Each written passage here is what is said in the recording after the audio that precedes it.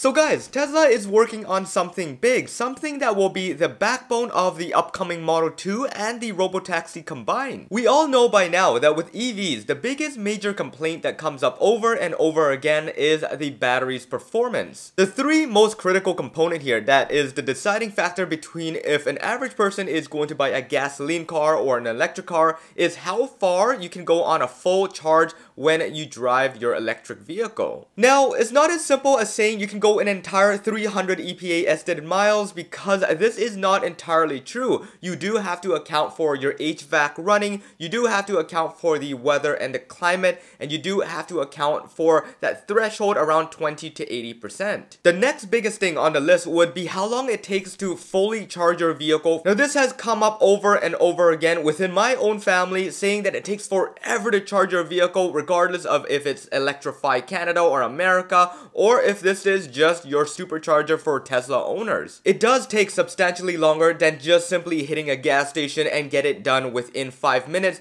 This is something that we need to really get on par. And then the last thing here that has been circulating around the web is the lifespan of each battery pack. How long you can get your charged battery pack until it starts to degrade to a point where it is unusable. There will be a point where you consider 100 miles remaining on your pack's life is just unusable, even though 100 miles is still 100 miles, but that is just ultimately not usable on your day-to-day commute. So this is something that you do have to consider with batteries as long as we are with the current technology. So now, over the years, battery manufacturers and EV companies have been pushing hard to get the most range and most lifespan out of a single pack. Now it's getting to the point where it is on par with a lot of gasoline vehicles. There are now officially EVs that can do 400 to 500 miles on a full charge, and this is mind-blowing because there are gasoline vehicles out there that are extremely efficient that does not even hit this number. And then added to all that, they really wanted to push for the additional lifespan of each pack, meaning now with the introduction of LFP technology, they are now able to increase it by the 3 to 4 times longer than what they had with the NMCs. So ultimately, what it means is that once EVs have completely transitioned and removed all the negative sides of the LFP packs, they will be able to give you a product that will last years to come with range exceeding that of gasoline vehicles. Alright, so being where we are today, that ultimately checks off 2 of the things on the list where it competes with other gasoline vehicles. EVs can go extremely long on a single charge as long as they are fitted with the correct capacity. And now batteries can essentially last the entire lifespan of your car if you're not one to keep your cars for more than 50 years, that is. All in all this can be achieved with the current technology that we have right now, but there are a few aspects to it that we really have to consider. Keeping in mind, financials and margins really come into play for EV manufacturers as well as battery manufacturers.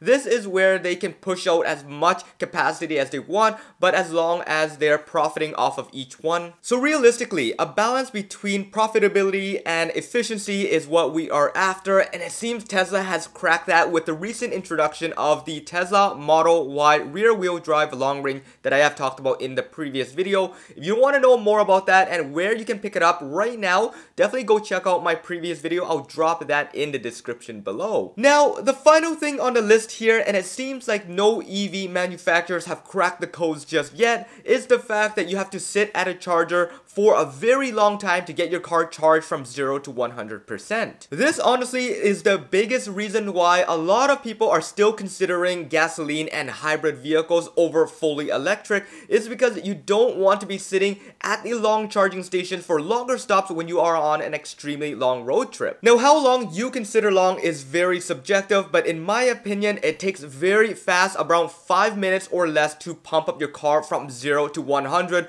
versus sitting at a charging station at least 30 minutes to get the same amount of energy. Of course, there is the added benefit of having your car be able to charge at home at your own convenience, but in terms of road trips and in terms of those quick runs that you really need your car charged as quickly as possible, this is where you're not going to be able to do it with an EV. And of course, this number is further exaggerated when you go on long road trips. This is where you're going to see the most of the effects when you are charging constantly for 45 minutes each and every single time for 20 to 30 different stops. Added all this, you are gonna add an additional few hours to your overall drive versus simple 5-minute stops at a Costco station. So to keep things simple and brutally honest here, no matter how fast your EV charges today, it is still slower than the slowest car is able to pump gas. And really, until that point matches, it is very hard to convince somebody that is so used to driving a gasoline car and just filling up within 5 minutes to ask them to sit at a supercharger for more than 30 to 45 minutes. But now some really excellent news. CATL and Tesla is now working together on a partnership that will be creating new battery technologies that will overcome a lot of these issues with charging and be able to give you the fastest charges possible, now matching those filling up gas cars. According to the latest report, chairman of CATL, Robin Zhang, has confirmed during an interview that they are now working with Tesla on newer battery technologies for their upcoming vehicles. This is likely going to be the Model 2 and the Robotaxi that Tesla has been planning for the last decade, and now they are going to be getting newer battery technology that we've never seen in any models yet. Specifically, during this interview, they have mentioned that the partnership will be working on electrochemical structures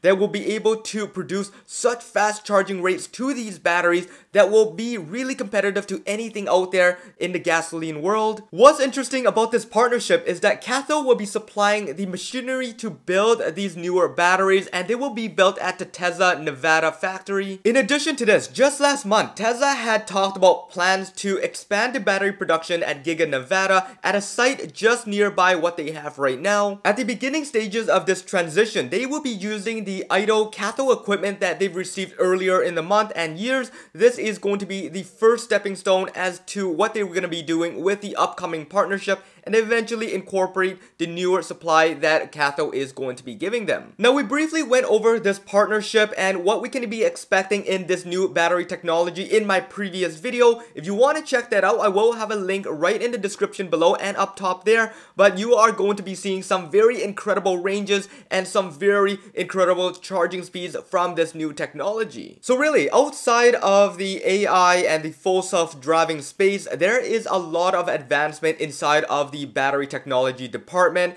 and within a couple months we are going to be seeing some very incredible technology in this space, and you're going to be seeing very insane range coming out of these battery packs. There will honestly be no reason left to not switch over from a gasoline vehicle over to purely electric, just because it fits every single department. It's quicker, it's faster, it's safer, and charging is now on par with gasoline. So of course, I will always be keeping an eye on all of this as closely as possible and will be updating you as soon as I hear anything. So make sure you stick around to this channel and hit the subscribe button and the bell notification if you haven't done so already. And there's a lot going on Twitter as well, so hit me up there at HeyJohnE. You guys can chat with me and DM with me any single time. I'll try to respond as quickly as possible. Anyways, this should wrap it up for this video. I will see you in the next one. This is John once again. Peace out.